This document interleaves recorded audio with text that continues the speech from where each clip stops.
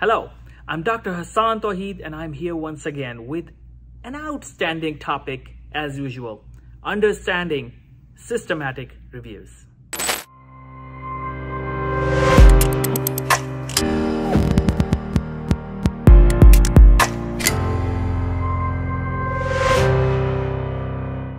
Welcome back. Understanding systematic reviews.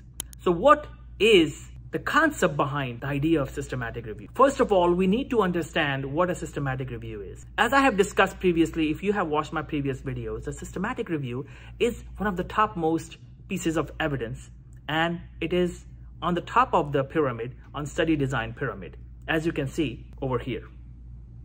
Systematic review is side by side with meta-analysis. So what is unique about systematic review? Why it is on the top? Remember, the study design pyramid suggests that any study that is more relevant to human treatment will be considered as a strong evidence, and they will be on the top of the pyramid. And the studies that are at the bottom will be least related to human treatment or relevant to human treatment. So animal studies and in vitro studies are at the bottom.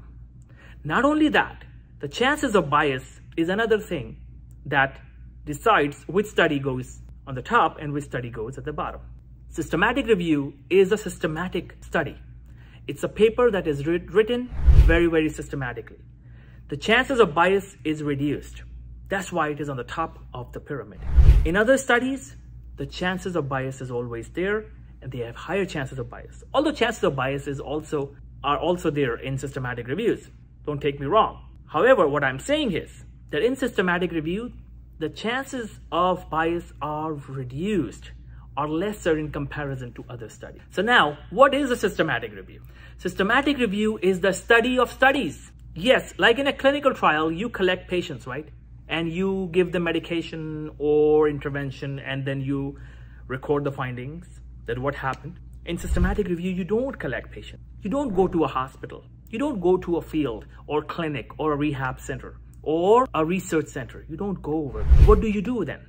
You collect research articles, previously published papers, and they will be your research subjects. So instead of patients, you will be collecting previous papers, and you will combine so many papers together and you will write one paper out of it. That is one of the other reasons that I believe that systematic review is on the top of the pyramid too, because you are collecting so many papers together. Now you have data of so many patients. Instead of one patient or two patients or 10 patients, you have 10, 20, 30, 50 papers.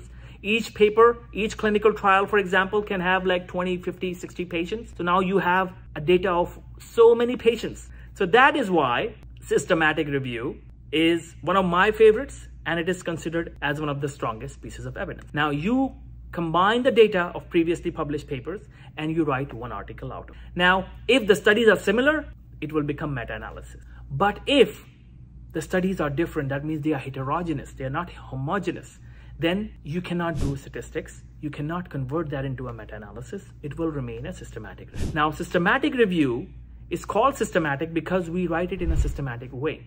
We follow certain guidelines, certain checklists. Most common is PRISMA checklist.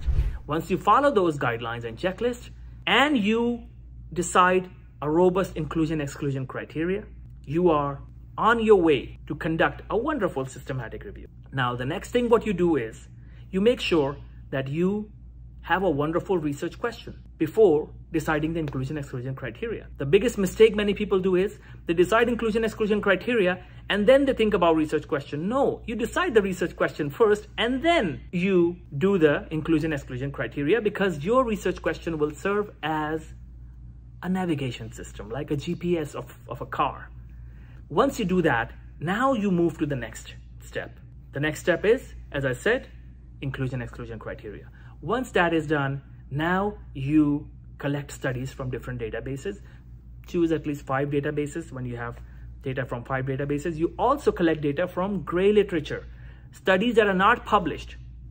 Another mistake many people do is they think that only published papers from scientific journals are used for systematic review. No, anything that is written can be used. So gray literature that are actually conference papers, thesis, somebody's dissertation, they can be used as gray literature. You combine all of those together, and then you are on your way to a great systematic review. Once you have collected that data, now you cannot just keep them together because you want to make sure that there is less bias, right? So you will check the quality of each article. Yes, you will check the quality. It is called as quality appraisal or critical appraisal. And once you have done it, you only keep good studies, the high quality studies, and now you are all set to write your paper. Once you have done it, your data is extracted. Now you are ready to write your paper. Once you have written it, it's ready to be published. For more details, I have discussed systematic review in far more detail in many of my other videos. But in this video, I just wanted to give you a brief background, a brief idea, the concept and understanding behind the idea of systematic review. I hope you like this video. Keep learning, keep watching. Thank you.